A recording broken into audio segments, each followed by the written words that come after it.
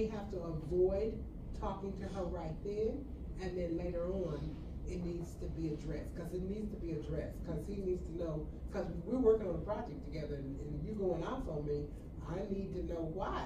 And so, right then, depending on what she said, you may have to avoid it right now, and then until you calm down, until she calms down, and then address it.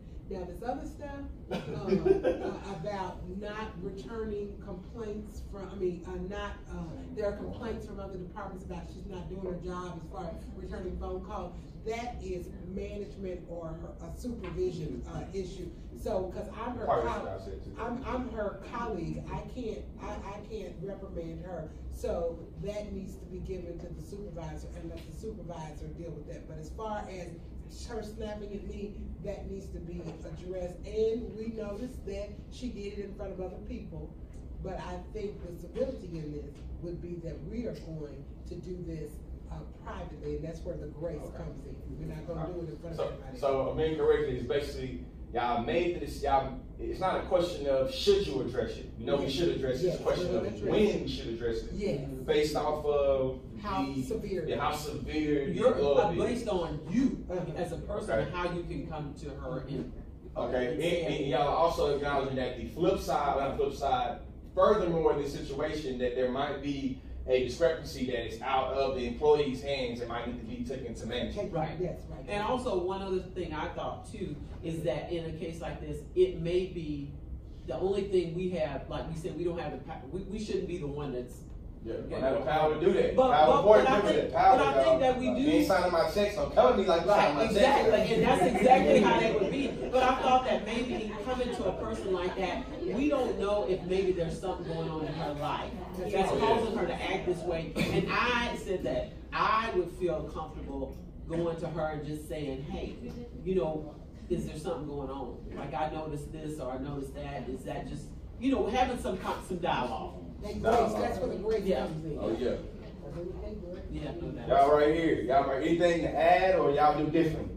So we talked about maybe having the office manager go and talk to her first, and then see, because oftentimes, you know, if a new employee is in a department, they're not going to feel 100% comfortable.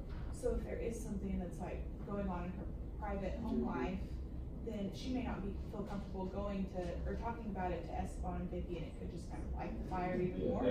But if you're in kind of that safe area with your manager and you feel more open to saying, hey, you know, I'm sorry, my private life is overflowing into my work life quite a bit.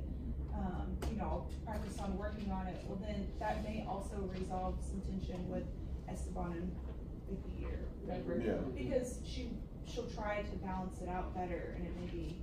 Oh yeah, and too, it kind of sets the tone a little bit. Yeah. Like if you with the office manager being brought in first, kind of like it kind of sets the tone in terms of there is an issue. Whereas, like I was being funny, but I do believe there's a real prominent mentality in the workplace. It's like you're not my boss, so you're not gonna you don't have a jurisdiction to tell me what I'm doing and how I'm doing it. Like I don't care about civility. Like no, that's not your place. You know what I mean? Just being that's a straightforward. Like I do. It might not come out that way, but in the big picture, that is a prominent mindset at the workplace. And I'm glad that both of y'all acknowledge that there's something we can handle as employee relations. But I might need to go holler at somebody too to head in because I don't sign the checks basically. Like I'm not your boss. Well, we did agree that like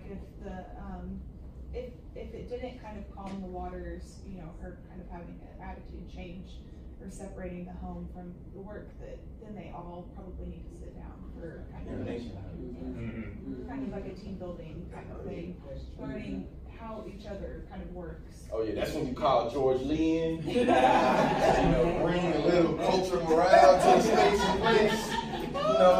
You know, they say laughter is food for the soul, so I'm gonna make you laugh a little bit. I'm gonna make you think too though. So, you know, just keep that in mind. You know, I got business cards too if you want to. You know, but if you have that issue, George Lee's your man. This last group right here, this last group. It's kind of like a merging between the two. We definitely were considering what the issues may be going on with Jasmine at home because we just don't know what precipitates the behavior. And obviously they don't have the kind of relationship to address it. So we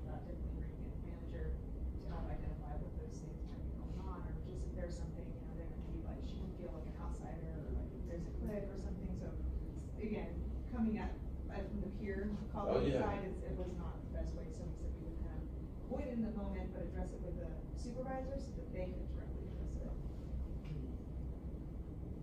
So, I did that purposely. That's why this scenario too.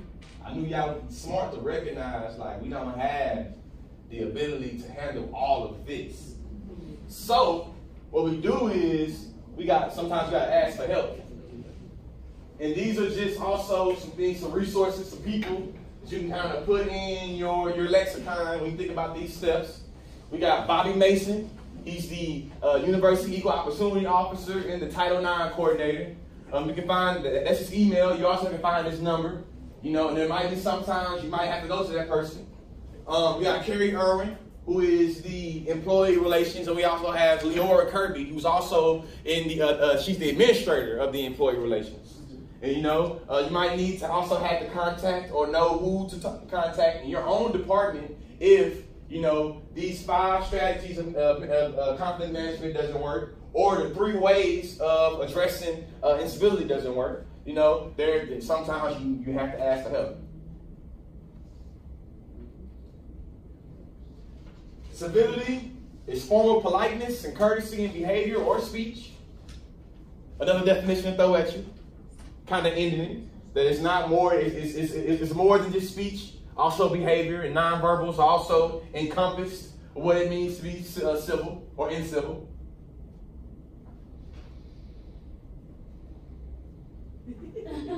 Lastly, we got to bring it back in full circle. We started off with the frog. We got to end with the frog, you know. And too, I really do believe that the frog syndrome narrative is a good narrative to illustrate how incivility works. So if you think that this workshop is good and you feel like, you know, you can just, this is what I would dump on the employees or my co-workers or my boss, is that at the Civility Workplace, they talked about the frog syndrome. And it was a good illustration about how the spectrum of civility and incivility work.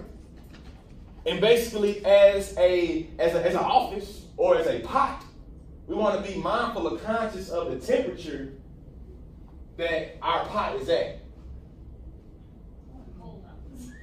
You know, so simplistically said in conclusion, don't be the bullfrog. Jump.